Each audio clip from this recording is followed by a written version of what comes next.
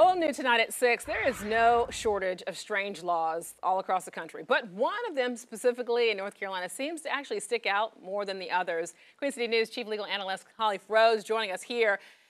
This is such a strange topic to talk about, but we're talking about sniffing glue, specifically in Huntersville. Is it illegal? Well, I mean, obviously it's back to school time, and so you think of some kind of weird things that are out there, and glue is one of the weird ones that are in the books in North Carolina, along with a host of other rules that you would not expect to be on the books. I mean, I've seen some things that we have where if you're taking other individuals' grease, you cannot do that. It's a misdemeanor in some places.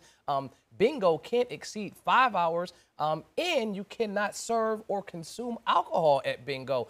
Elephants cannot be used to plow cotton fields. And opposite sex in the whole hotel room. If you go into a hotel room and you lie about being husband and wife, that's a misdemeanor in the state of North Carolina. You would have never thought that. I mean, if they're giving you a deal for a room for spouses as opposed to being single, I can see what they're attempting to curtail, but I really don't understand the rationale for some of these. Regarding the glue thing, it obviously goes back to the huffing and the sniffing of different chemicals. And so while it may be comedic to think, why would we need something like that, not just in an ordinance, but across the state, you can see why. You can see for sure. So when you look at the punishment, what kind of punishment were we talking? Right there for the sniffing glue, it's a misdemeanor or a fine, depending on how they verify that. But that grease thing, depending on the weight that you take, it can be a misdemeanor or a felony. So if I'm taking your kitchen grease, it could for sure land me in some serious hot grease. You know, it's not funny, but I mean, I think this is such a good topic, though, because for so many of those laws that are just